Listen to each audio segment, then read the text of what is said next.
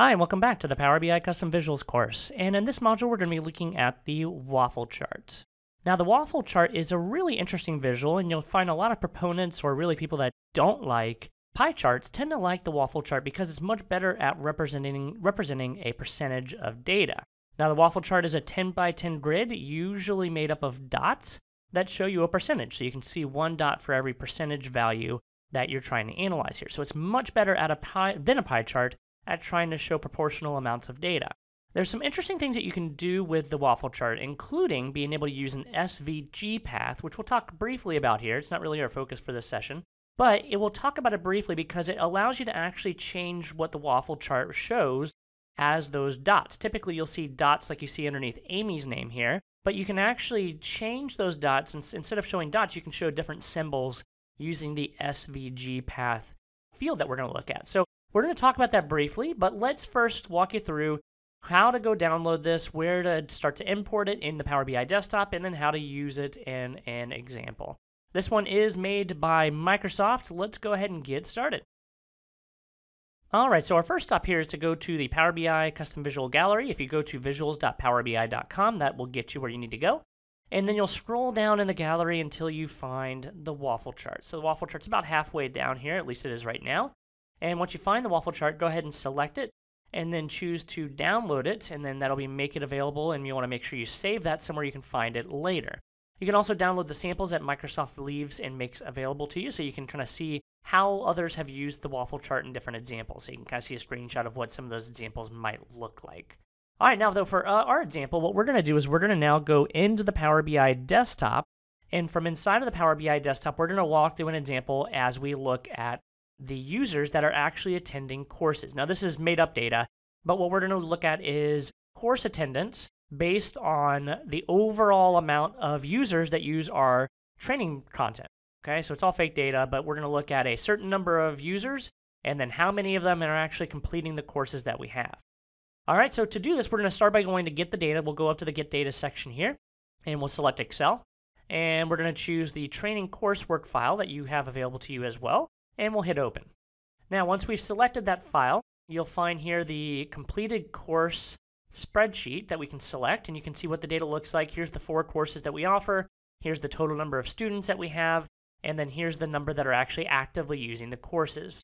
We'll talk a little bit more about the path as we get closer to needing it, but for now, let's go ahead and hit Load and bring this data into Power BI.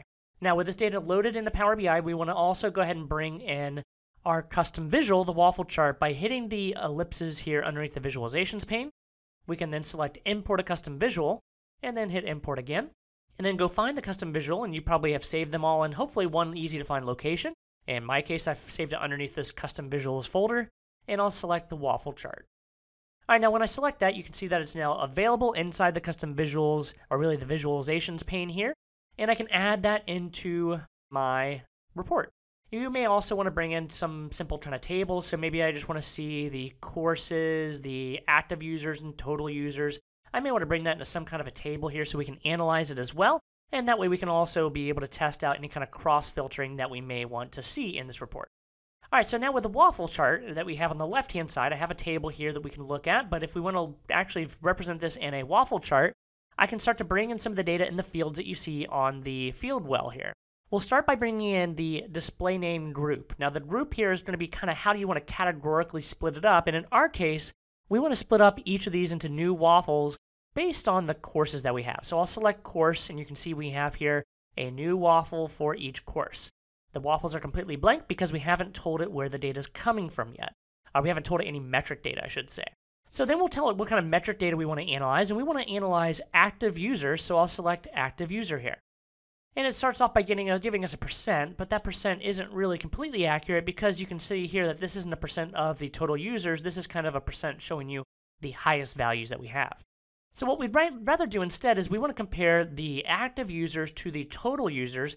And the way we can do that is by dropping in the total users here in the max value section here. So if I drop in the total users underneath the max value, you'll notice that adjust here, and we can actually see a true percentage in the Waffle Chart now. We can see that 4,522 out of 5,000 is roughly 90% of our users. We see 11% for our MDS and DQS class, Our Introduction to SSIS has 77%, and our Advanced DAX class has 55%. So it's an interesting way to visualize this. A couple things that are nice about this. There is cross-filtering, so as I select the waffle chart here, you'll notice it filters down my table. You can select any one of these, and you'll notice that it filters appropriately for you. You can also resize this if you wanted to, so as you kind of shift things around, it auto-resizes, which is nice as well. And you can also change the sort order. So if you want to affect the sort order of this, you can come up to the top right here where it says More Options, and you can sort it by one of the other measures that you have as part of the visual. So I can sort it by course, which it's already doing right now, or I can sort by, let's say, the active users, and you can kind of see it resorts it. It almost looks like a bar chart here made of dots. So it's a nice way to be able to visualize here, and you can, like I said, resort the data if you needed to, and you can resize it as well if you want to see it represented a little larger. The other thing that you can do in here as well is if you go underneath the Format Paintbrush, so if I make sure I have the waffle chart selected, go over to the Format Paintbrush, you'll see there's not a whole lot of visualization customizations you can do, but what you will find is underneath this Visual Data Point section right here, you can change the colors of each of the values that you have here to be individual colors that you prefer. So if I want to specifically select a certain color, maybe I want Power BI to be yellow, maybe I want SSIS to be black, maybe I want Advanced DAX to be purple, and then you can change any of these others. You can kind of come in here and play around with the color some if you would like.